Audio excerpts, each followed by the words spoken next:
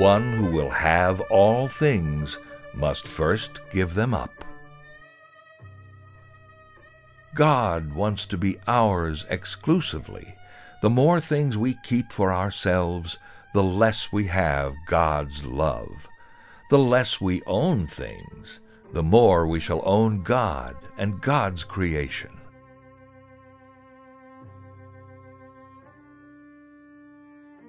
The hunter-warrior is a relentless strategist. In every moment and in each life episode, she calculates. She sizes up the given. She seizes its inner meaning. She grasps its relation to every other moment, and in this awareness, she forges her own creative intent. And then she lets go. She does her deed and surrenders herself within it. She freely offers it to history without question or regret. This control and abandonment, at one and the same time, define her very mode of being. A cat falls out of a tree, becomes completely relaxed. It is the philosophy of the Tao that the moment we were born, we were kicked off a precipice and we're falling, and there is nothing that can stop it. So instead of living in a state of chronic tension and clinging to all sorts of things that are actually falling with us because the whole world is impermanent, be like a cat. When things inevitably do their thing, right? We're always falling. Then you can enjoy the ride. You also can give other people a lot more freedom and space to be who they are. And then it's much nicer to be around you when you're not defining people as one moment in their life, or even a whole collective. Seeing ourselves as beloved is seeing how we belong to every other thing, and that every other thing belongs to us. And how do we want to be in a relationship of care to all those things? I have a friend who's a midwife, or was a midwife, and she talks about with women in labor shifting from the idea of a contraction, which encourages the mind to tense up and bear down, and instead to think of it as a surge. Actually, it's not a contraction, it's the uterus doing this. It's not going like this, it's actually trying to push the baby out. But thinking of it as a surge, and just even that difference in how you think about something, and how women then can experience that quite painful experience with more openness, with more spaciousness, and even enjoy this incredible process of giving birth. That's just one example that I find helpful in terms of if we meet the difficulties of our life with this contraction mindset, oh, it's gonna be painful, this could be terrible, and yes, it could be. But if we see the losses, the ways life just impacts us and pulls the rug out from under us as a surge, sometimes if I can't sleep, doing some kind of loving kindness practice that includes myself, but where I begin to wish others in my life well, wish people I don't know well, wish people that are difficult for me well, wish all beings well. Just talk about the heart. When I put my hands over my heart in bed if I can't sleep, and I'm just focusing on, may everyone that I know that I don't know be happy, be healthy, may they have a good sleep. That helps me go back to sleep. It helps me to really relax because I'm knowing my connection with all of these. It's a non-self practice to see more and more that what happens to me is interconnected with everyone. What happens to them, it impacts me. And so caring about them, really intending for their well-being energetically, that's a heart practice that is a not-self practice. And when I can break out of this, oh, I can't sleep, and what's going to happen tomorrow, and how am I going to make it through the day, then I slip into this beloved place of, I can wish people well, I can wish myself well, I can stay connected to my heart. The heart is where all the worries and the fear resides also, so that fear transforms into love, into care, into compassion. So that's the disidentifying, right? Okay, here I am, and I don't need to make a story about this that is more painful. To be untroubled and pure, one thing is necessary, and that is disinterest. I put disinterest higher than love. God's habitat is purity and unity, which are due to disinterest. Therefore, God necessarily gives God to the disinterested heart.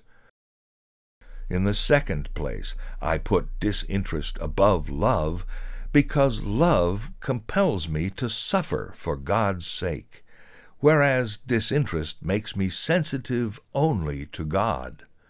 This ranks far above suffering for God or in God, for when one suffers, one pays some attention to the creature from which one's suffering comes, but being disinterested, one is quite detached from the creature. A disinterested person is sensitive to nothing but God. I put disinterest above humility. The disinterested person wants nothing.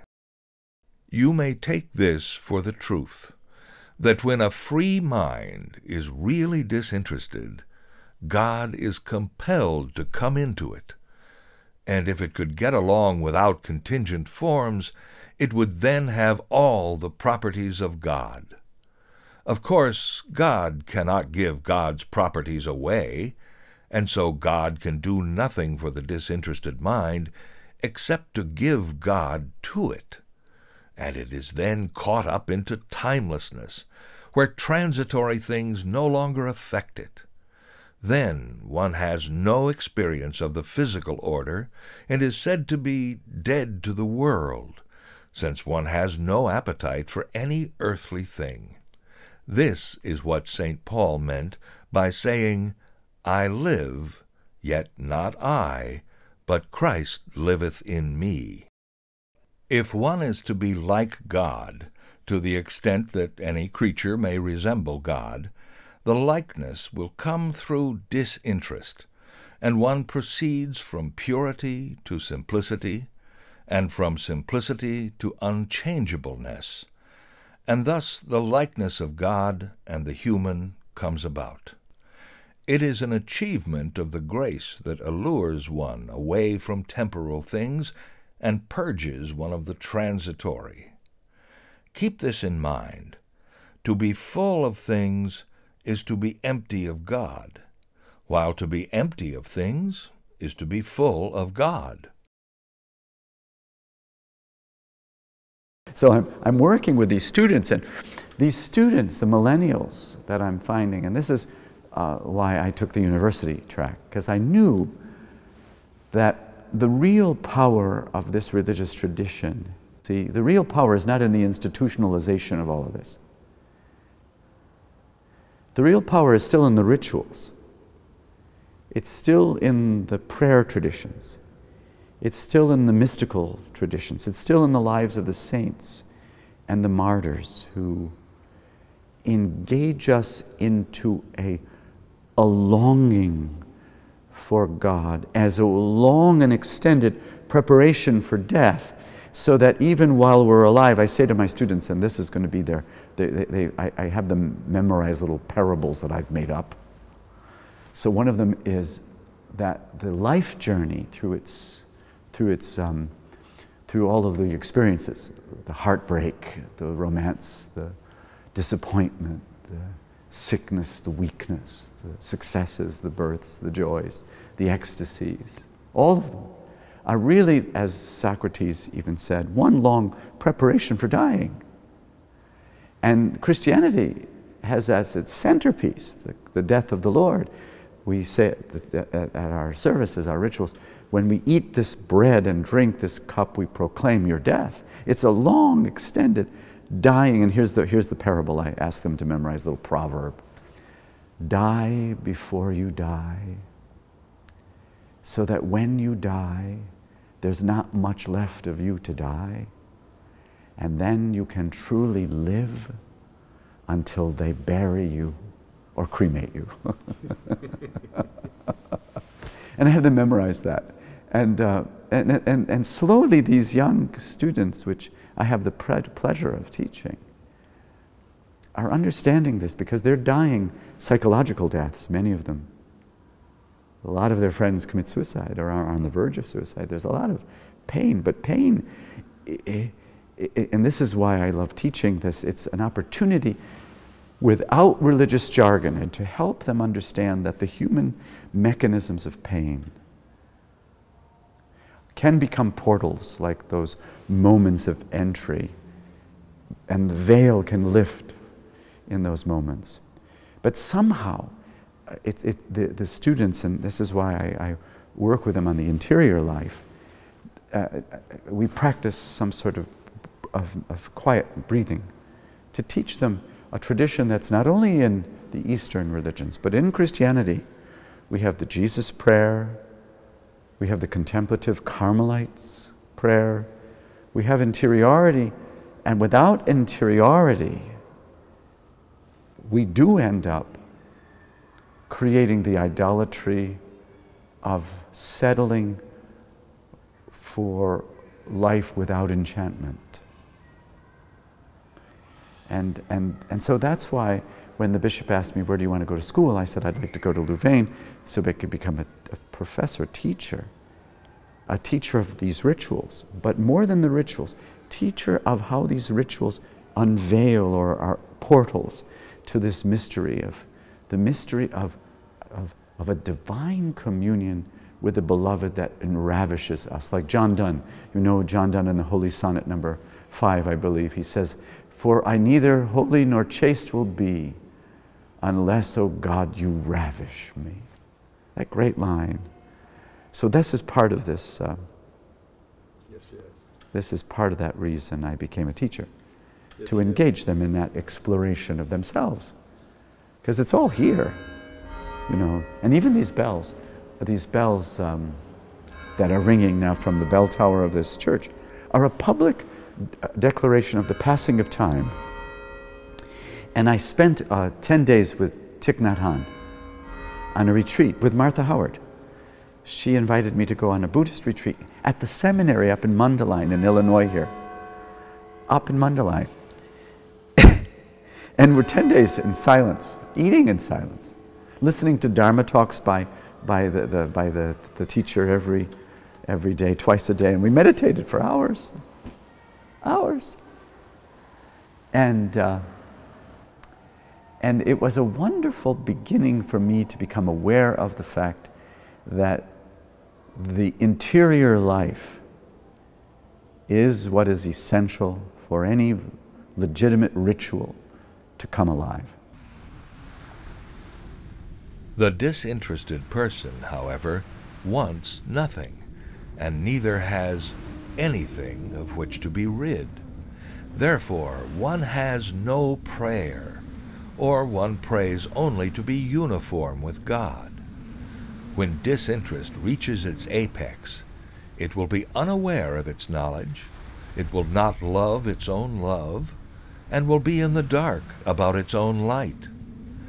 Blessed are the pure in heart, who leave everything to God now, as they did before ever they existed. This race is precisely the flight from creatures to union with the uncreated. When one's essential reality achieves this, it loses its identity. It absorbs God and is reduced to nothing, as the dawn at the rising of the sun. Nothing helps toward this end like disinterest. Disinterest is best of all, for by it the soul is unified, knowledge is made pure, the heart is kindled, the spirit wakened, the desires quickened, the virtues enhanced. non-duality for the Christian is to be guided by the Spirit, not by one of the false selves of the ego. So you have to let go of that, but also you're freeing some of these virtues to start functioning in daily life. And the infused virtues are really the work of the Spirit, who spontaneously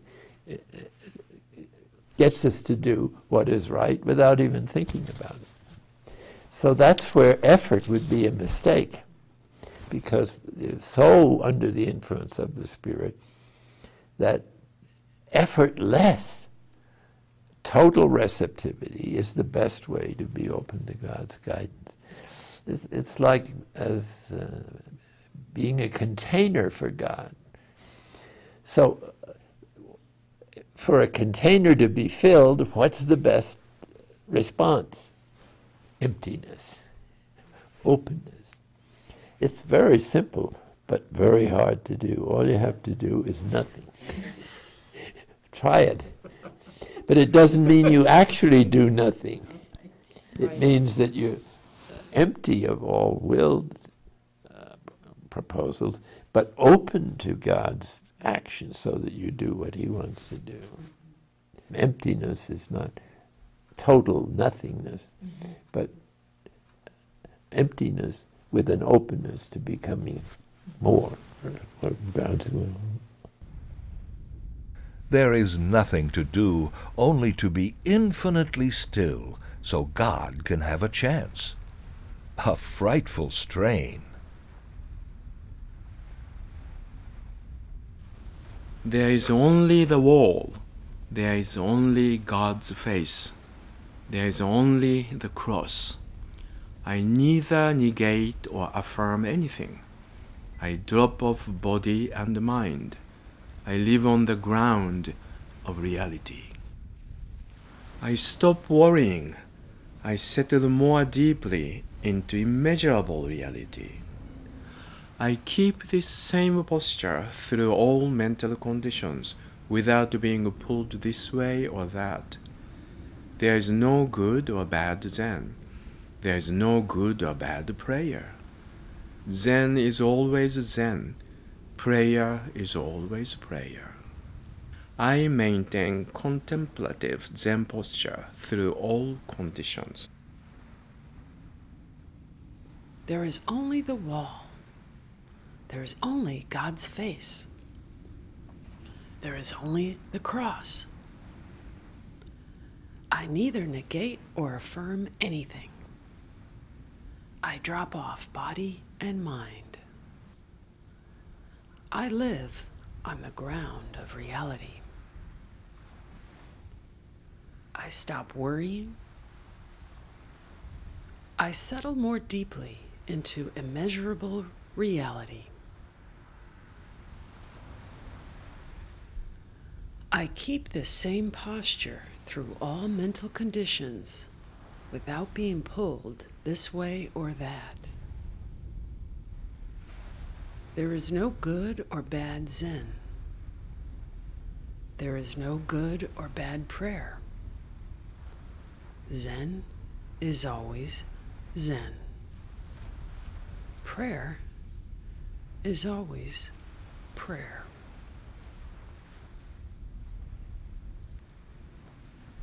I maintain contemplative Zen posture through all conditions.